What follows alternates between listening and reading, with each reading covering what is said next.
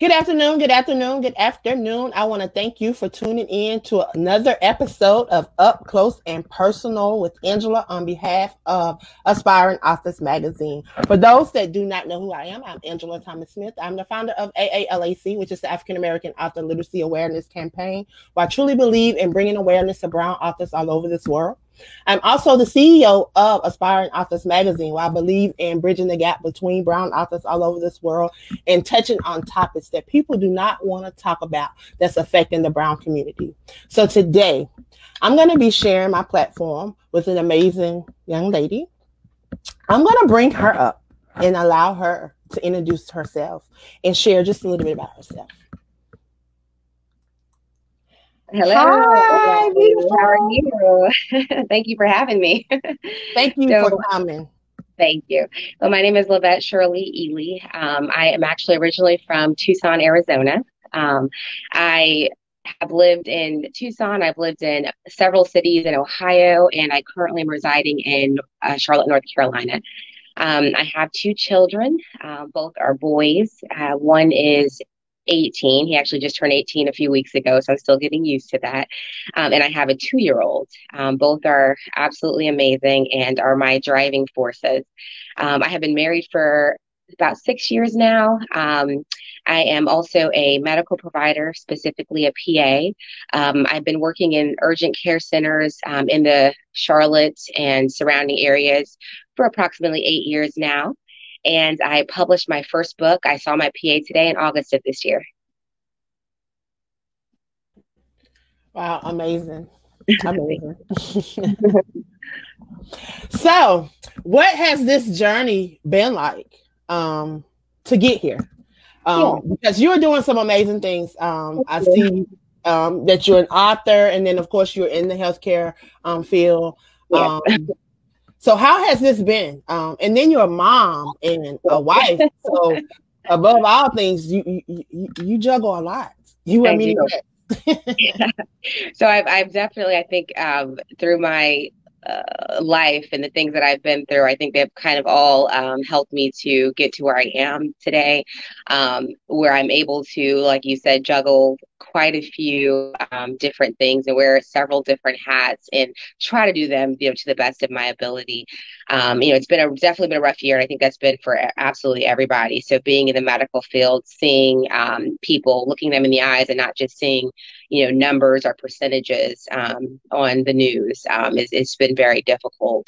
But the thing about writing for me is that it's something that actually helps me to cope with a lot of what's going on. So it's actually been, even though I know it's an extra task to have to focus on writing and reading, but it actually has helped me to cope with some of my anxiety in this last year.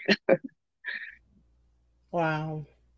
So I know being in the medical field and dealing with COVID and all that's been going on, and you decided to write. What made you want to go ahead and write right now? Yeah. So, it's something that I've been thinking about for a long time because, like I said, I work in urgent care. So I see a lot of children, and they are pretty much always absolutely terrified to be there. And that's actually some adults too, to be quite honest. But I wanted to address this in children specifically because I feel like they're just so scared, and in most cases, I will say ultimately at the end of the visit, they're like, it really wasn't as bad as I thought it was going to be, So I wanted to write my first book just to kind of make children aware of kind of what they're going to be dealing with, or kind of give them a step-by-step of this is what you're going to go through. It's going to be fine. We're here to help and support you, but you got to come in and see us, especially if something is going on. For my first book, it was an injury. My second medical book, it actually wasn't an injury. So that makes, children aware that even sometimes when you're not feeling bad, you still want to come in and be seen because we want to keep you feeling well. And right now I chose to go ahead and write it because, like I said, it really does help with some of my anxiety. So I really needed to put that into something. And since writing has always been that for me, that kind of release, and that has always helped me to deal with some of my anxiety, this was a perfect time to do it because especially in the beginning of the pandemic when we really didn't know a lot, and we still don't know a lot, but we really didn't know a lot about what was going on. And I had to go to work every day and come face to face with these people. It was just something that, had me, feeling very anxious. So I decided to go ahead and write and put my anxiety into something productive. And that's where the books kind of stemmed from.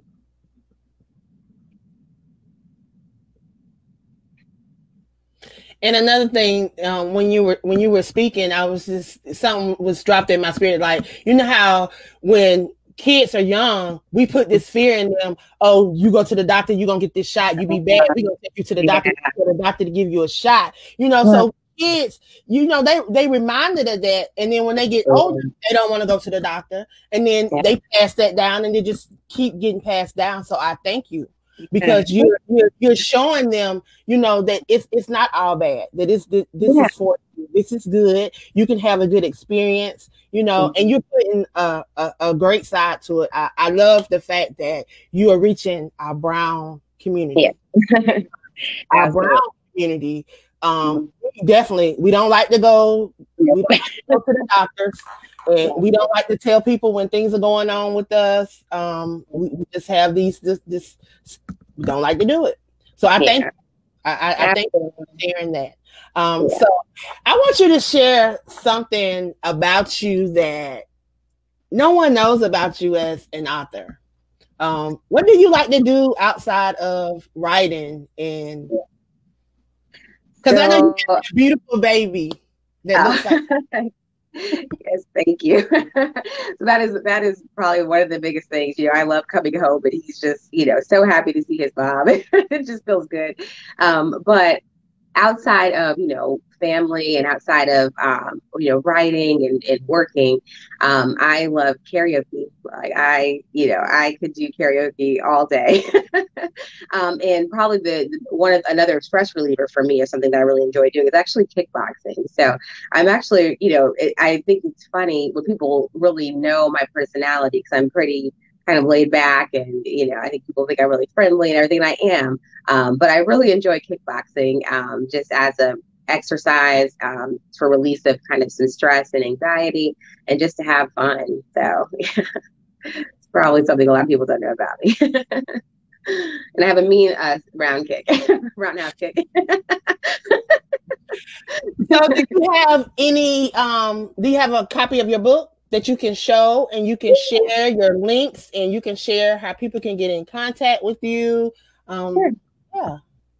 Yeah, so my first book here is, I saw my PA today. I'm getting the camera there. This is the first book.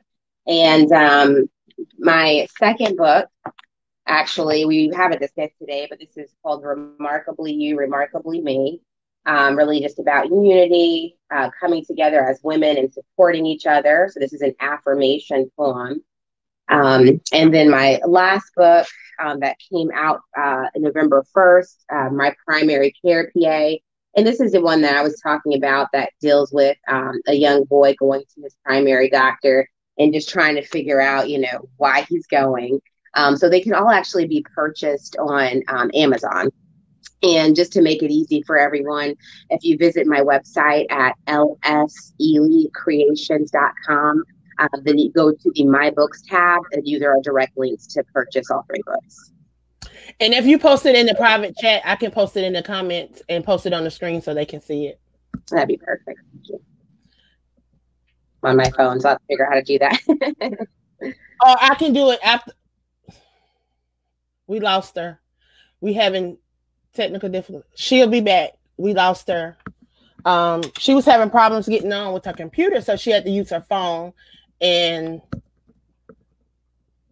she was trying to post something, but we lost her. Hopefully she'll be able to come back. But I tell you, if you have not visited her website, please go over and visit her website. Not only I'm gonna let her, hopefully she'll come back, and she'll be able to share, but she's also an individual that you guys will want to connect with. She has a website where she features authors. She does blogs. She does a lot of other stuff outside just being a PA and being an author. So she's definitely someone that you want to connect with. I'm going to see if we can get her back on. Here she is. Look, I was like, we having technical difficulties. I said, I forgot we couldn't get on your computer, so you had to use your phone. And I don't think you can go back and forth on your That's phone like right. that. So I should have told you that. So what Okay. we'll do is after this is over, we'll just post it. We can just post it in the comment section. So those that catch this afterwards, they can follow you. Perfect. Thank you. I want you also to share about your website and the stuff that you do for authors, because I see you featured me on your website, on your blog. You did. Yes, absolutely. Yeah, so that's something that I'm very passionate about, and like it's my second book talks about it when you're women supporting women. But we just have to do better in general. Our community as authors, the Black community, like as at supporting each other. So everything is not about you. Everything's not about me. So, it's very important for me, and this is not charging any authors. This is not, asking for them to do something for me, but just taking a moment to actually highlight what other people are doing. And I think that's so important. So, as I have been, getting involved in more groups on Facebook and seeing what other people are doing, what you're doing, which is amazing as well, because you featured me also in the magazine. And just taking a second just to highlight what other people are doing. I think that's really important. So I'm, featuring authors as far as, telling, other people about their books, having author interviews on the website. And if any authors are, want to be considered for that, please just send me an email. And that's at l.s.eleecreations@gmail.com. And I'll send you, some information as to, how you'd like to be featured, if you want to be interviewed, or, and then I also have an author's uplift page as well, that will have various authors' books, and you can actually, if you click on their book, you will have a direct link to purchase from Amazon or whatever site they would like you to be directed to, and that's just another way to help other authors out, to highlight other authors, and to have a place for people if they're looking for books to read, and really don't know where they want to go next. If you go ahead and visit my site and look at the author uplift tab, there are several authors on there with awesome books, so take a look at that as well. Yes, that's amazing. I thank you for that. Thank you. And we got a couple hellos. That's my friend from Dubai. She said hello. Hello, how are you? Is that Malak? Is the name Malak? Okay. And then we have Germany, Daphne. Oh, awesome. Hi, Daphne. How are you? They all are international friends today. Welcome. Yes, welcome. So yes, that is amazing. Your link is featured on our blog, your information, so that people that visit. I actually created a blog post where individuals, I think there's about 25 different platforms that people can be featured on. There are a lot of them are free. Some of them accept donations, and then some of them require investments, depending on what level you're willing to invest. If you can invest, there's take advantage of the free stuff. And I put it out there so that you can take advantage of it. You are listed on there. So thank you so much. That's something I have been sharing across the blog. And then you're also featured on the magazine blog as well. Yeah. So people can go over there and check you out. I think you're one of the most viewed blogs. You have been one of the most viewed blogs so far. I think you have right at 605. Oh, wow. Oh, my goodness. So you're doing amazingly well over there. So people are checking you out. I tell people all the time, I say, people may not be spending $1 million with you, but they're seeing what you're doing. So keep doing what you're doing, because people are seeing you.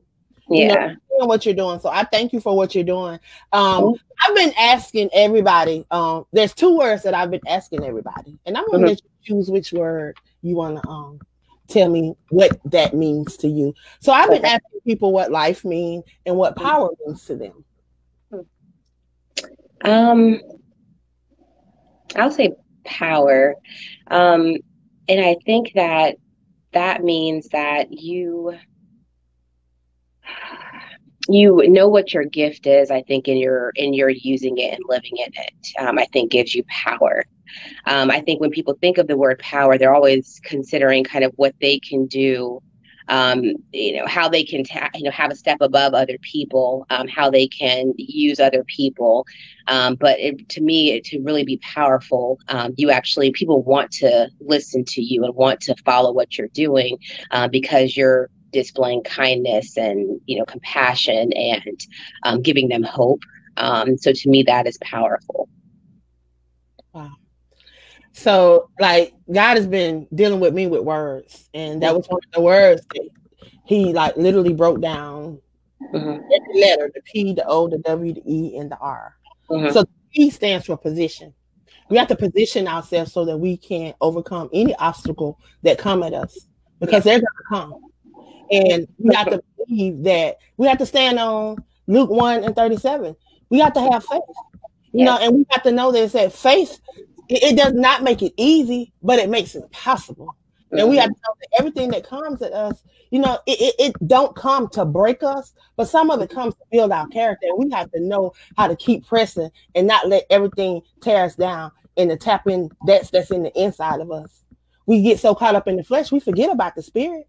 We forget about the spirit that's supposed to guide us. And then we have to be willing.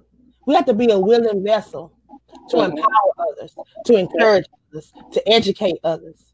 And we have to show resilience. Can't let the bumps in the roads, the hills that we have to climb stop us from doing anything, because He already told us in Jeremiah 29:11 that He had a plan for us. To prosper us, for us to be in good health, for us to have hope and a future. And I want to share with you life. So you mentioned love and hope. Life, he revealed to me, He was like, nobody's showing love anymore. Love is one of the greatest commandments. We're supposed to love our brothers and our sisters as we love ourselves.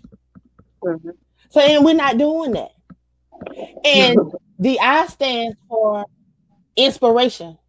Our life is supposed to be an inspiration to others. We shouldn't even have to open our mouths. When we walk in a room, people, it should just light up. People should see what we're doing. And then we have to have the fear of God, or whatever your creator is, your spiritual connection is. At the end of the day, it's only one God. How you get to that one God, I can't tell you how to get there, but it's only one God. And then the E3 experience: educate, empower, and encourage. And some of us, we're not doing any of that. And then we wonder why things are just happening around us, because we're just existing. We're not living life. We're not doing those things. We're not showing love. We're not inspiring nobody. And we definitely don't have the fear of God. So I tell you, God has been dealing with me with words. I thank you for coming on and sharing your perspective on power, because it lines up with exactly what He dropped in my spirit and what everybody else has been coming and sharing. It's just like everybody that come on and share, it's like we're on one accord. And I thank Him for this platform, because it's given us an opportunity to come together and to meet each other. Because, nobody may not, a lot of people may not be on seeing this right now, but when they see the replay, then they're going to be able to say, oh, okay, she's doing this, she's doing that. Now we can connect with her, and we can do these things, and we all win at the end of the day. And then we all can reach down with somebody else up. And then the more people we empower, the more people we can pull up. And then that's when our community wins. And that's when the community start winning, that's when the whole world can recover. That's what it's about. You have really blessed my spirit. I want you to share something inspirational with those that are listening, because you have such a, you have such a glow, and your spirit from the first time we connected, it is, I don't know. You just have this glow about you, and you just want to, like me, you just want to see people win. You just want to see people empowered. You just want to see people thriving. And we need more people like that. So I want you to touch that person that is thinking that they're in this alone, that they don't have a voice, that they're just out there and they don't have anybody that they can turn to. Yeah. So, one of the most important things that we can do is make the decisions that we feel like are right, because ultimately at the end of the day, no matter what decision you make, there's going to be somebody who is there telling you that it is not correct. So I think that it's so important to, like you just mentioned, when you walk into a room and people being able to see who you are, it doesn't mean that everybody's going to see that. There's always going to be somebody who's telling you that you're not doing the right thing. But just remember that you have to wake up in the morning, you have to look at yourself in the mirror, and you have to recognize who's there. I have learned along the way, because although I will try, my best to be a reflection of God. And I think that, me, I'm not the type of person that you're always going to hear talking about and posting about. I want to be that reflection. I think it's much more important for people to see God in me than for me to be speaking. Because I've always heard people speak. I've been in church my entire life, and I have felt that people just will talk and talk and talk, but then when I'm looking at their behaviors, they don't tend to sync up. Because when it comes to helping other people out, when it comes to supporting each other, when it comes to that unity, and when it comes to love and just being supportive, there are a lot of people really just, there's no connect there with what people are saying, what they're actually doing. So I try to focus on what I'm doing. So just continue doing what is right, continue loving and continue supporting, and know that you're not alone, and we're all here. There's a lot of us here, on this platform, on various platforms, that are doing the right things. And we just need to connect and come together as a community and support each other. Amen. Amen. You well said. You definitely said that well. And I thank you for coming on and sharing today. Thank you for having me. I truly have been blessed. Before we leave, I want you to share your website again. I'm going to get that link posted up, but I want you to share it one more time before we leave. Yes, that is lseleecreations.com. And I want to thank you for coming on today. And I pray that you have a blessed rest of your day and a blessed week. Thank you. Thank you. You as well. All right. See you soon. All right. Bye-bye. I want to thank you guys for tuning in to Up Close and Personal with Angela.